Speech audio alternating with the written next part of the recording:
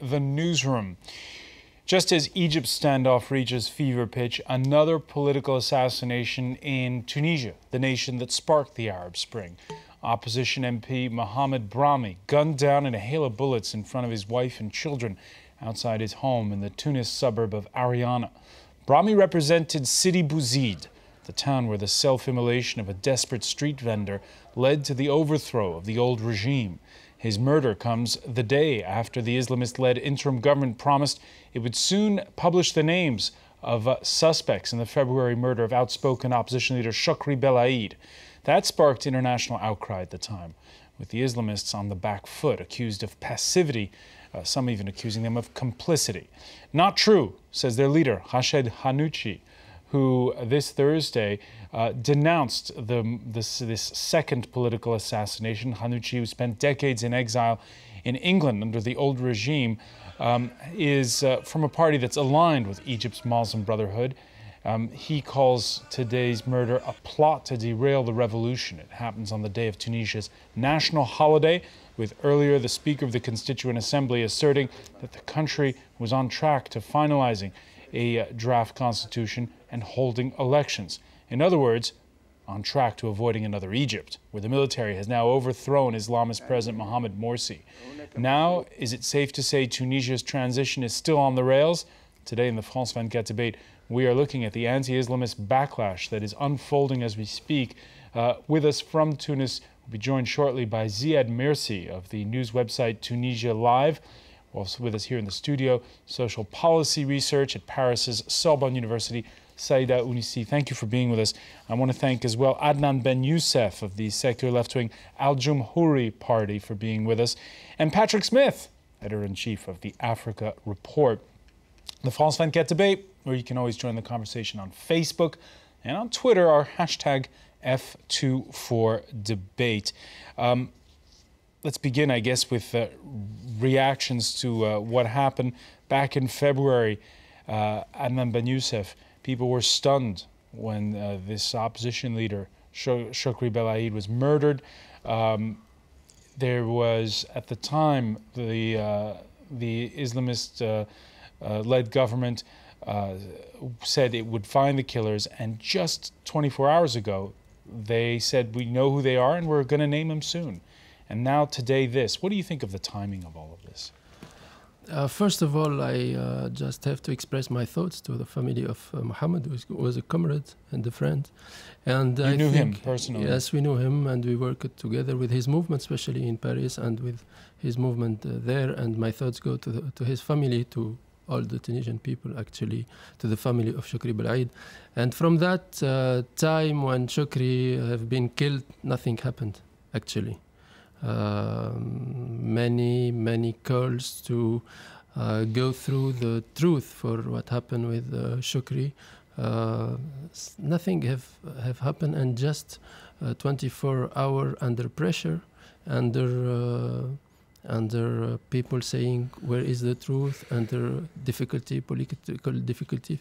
They just said they know who have done, and actually nothing go forward from that time, and we do not have the reality of what happened with Chokri.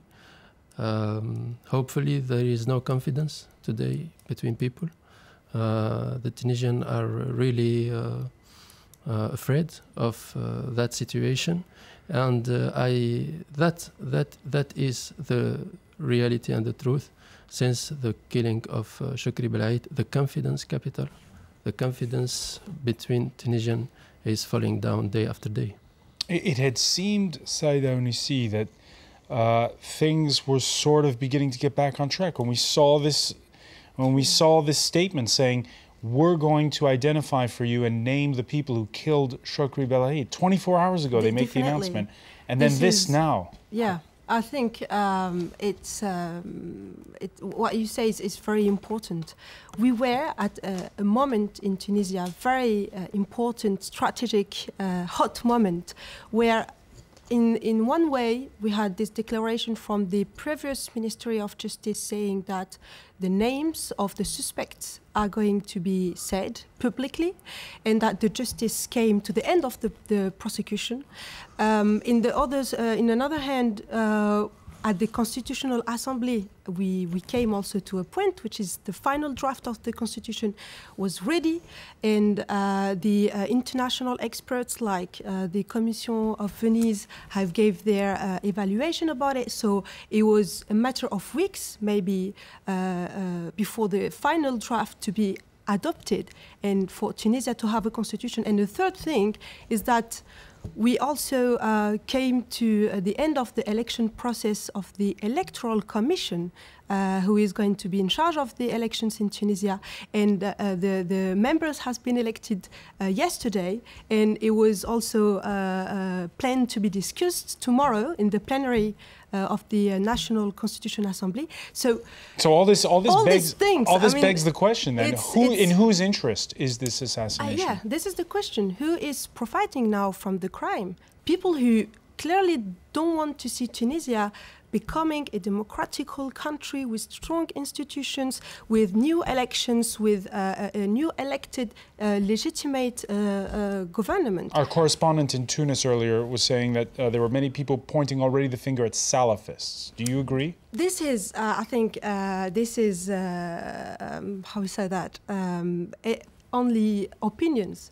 Personally, I can't say anything. I'm not a prosecutor. I'm not the justice. But as myself, a Tunisian, before being a political researcher, I want the justice to make everything in order to get the truth about the crime. Make everything. And this is the point. Yeah. Even the family of Shukri is saying that the prosecution is not clear. It's nothing have been said quite reasonably about the prosecution of what happened with Shukri, and everything is, under such.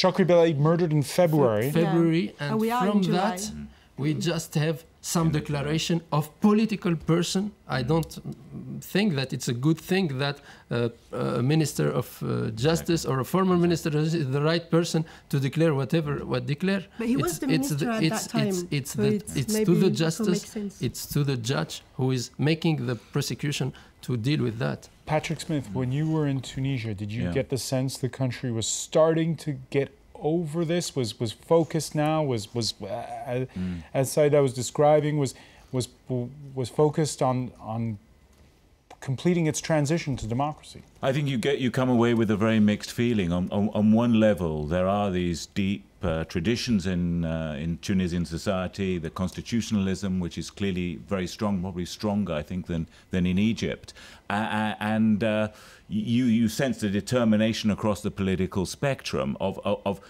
the need for some cooperation, the fact we have to accept that the different political and ideological interests, and we have to work together. So I thought the political cooperation in Tunisia was, even at that stage 6 months ago, still much higher. I mean, people said Shukri's assassination took Tunisia to the brink, but Tunisia is used to going to the brink and then backing off.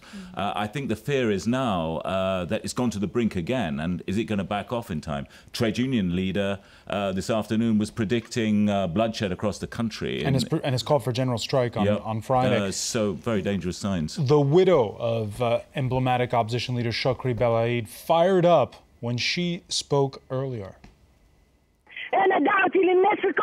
I call on all of those who are affected by the assassination of Shukri Belaid and Brahmi, those who know that there will be more murders, take to the streets. We must take to the streets. We will stay until the departure of the government. We will not move from the street as the government will. This government is directly involved in a series of assassinations. We will not leave the streets. Adnane Ben Youssef, your reaction? Yes, I think it's the clear conclusion and the good conclusion. When Shukri have been murdered, nothing happened, and actually it was staged at a political aspect. Right now, we think should move with a clear signs, with a new way of ending this transition.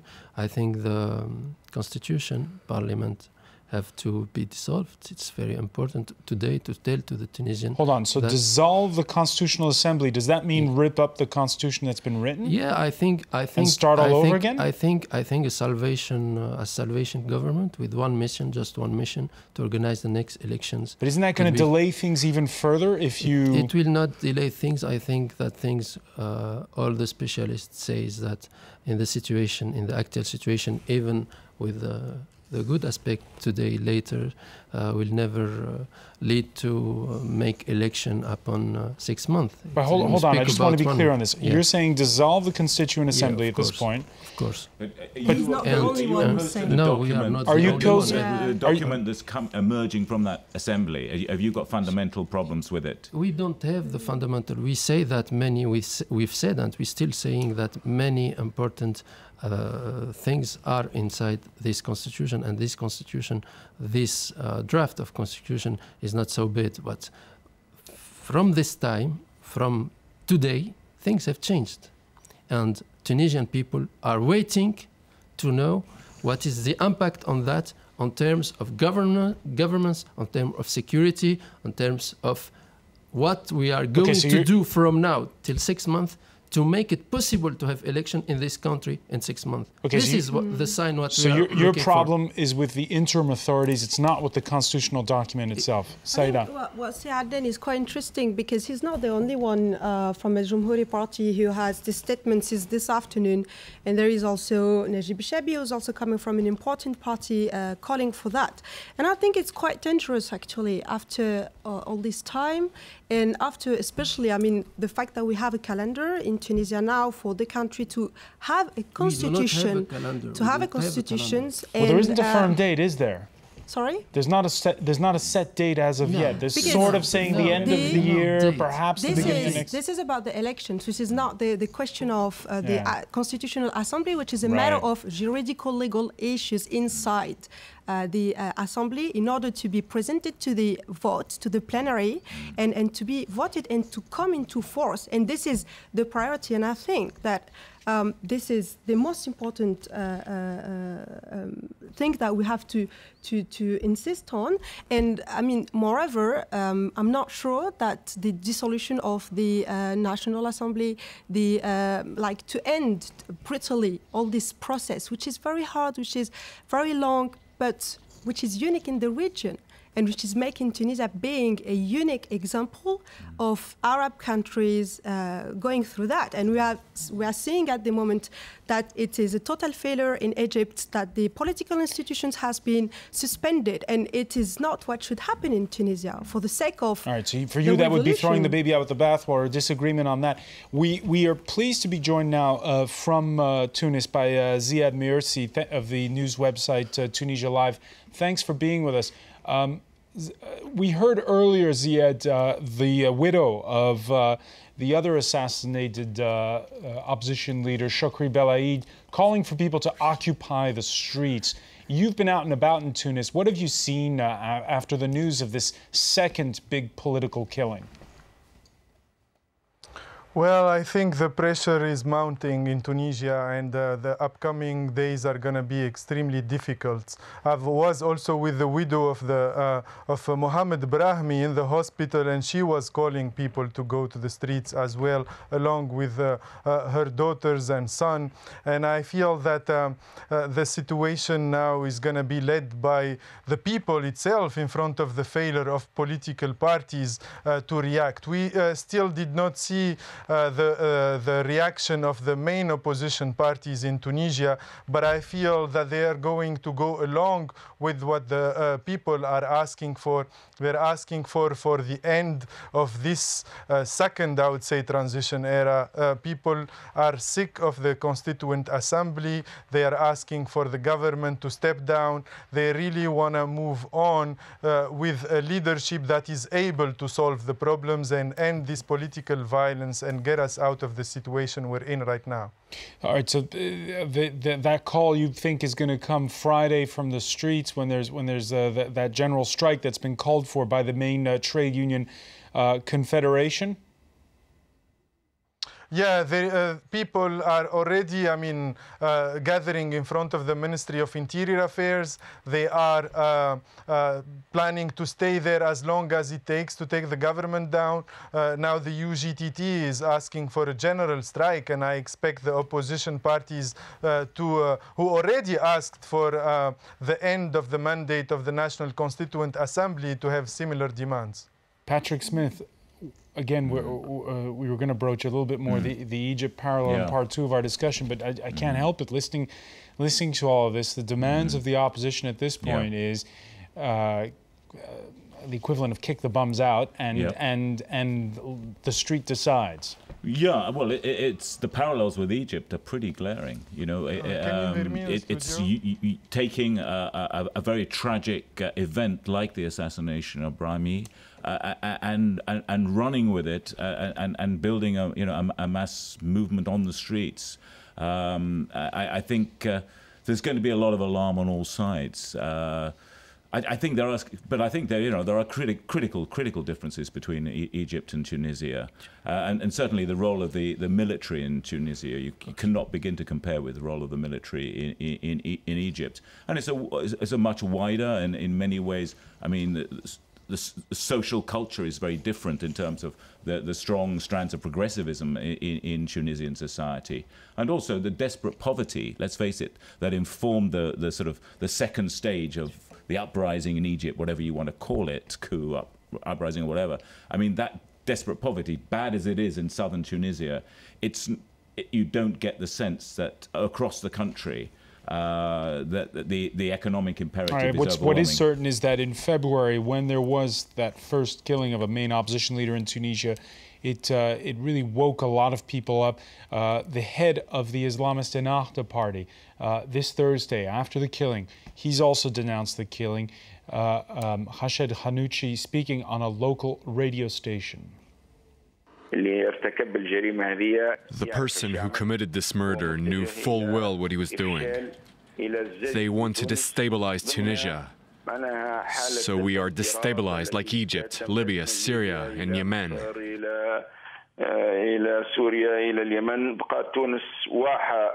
Tunisia is a haven of peace, the only candle illuminating the Arab Spring. This assassination seeks to put out this light and to push Tunisians to kill each other. Adnane Ben Youssef, your reaction? Yes, my reaction in some way he said the same thing when Shukri have been murdered. So I think he's still in the 6th of February and is not now. He is under the time. And I think that... is your criticism of Ennahda that it's too passive? Or are you accusing it, like some have, of being complicit? They've been passive in action and complicit in political, underground. Some days ago, the president of the parliament group of Ennahda have been saying and giving some words which is really covering that violence. And we can call up his statement. It was Sahbi Atig saying, anyone who tramples legitimacy in Tunisia will be trampled by this legitimacy. Those who dare to kill the will of the people in Tunisia, as in Egypt, the Tunisian street will be allowed to do so, including making the blood flow. What did you think when you saw that, Saida? Well, personally, I think that it's important to put that on the context. In Tunisia, people are looking at what's happening in Egypt right now, and they are very afraid of the same thing happening in Tunisia itself. And when you look at the operational mode of the killing of Mohamed Brahmi, it's exactly the same one which killed Shukri Belaid. And when we see the outcomes of the assassination of Shukri Belaid, which was, I just recall that, the demission of Jbali government, and the fact that he left power, but and he was replaced by a harder line prime minister as a result. Actually, a tougher, more ideological prime minister. But with a government which was more open to independent profiles. So are we also going now to the same scenario, which is the fragilization completely of the actual government, and that we have again a government hence that call to resign. We're going to take a quick break and come back. Stay with us. This is the France 24 debate.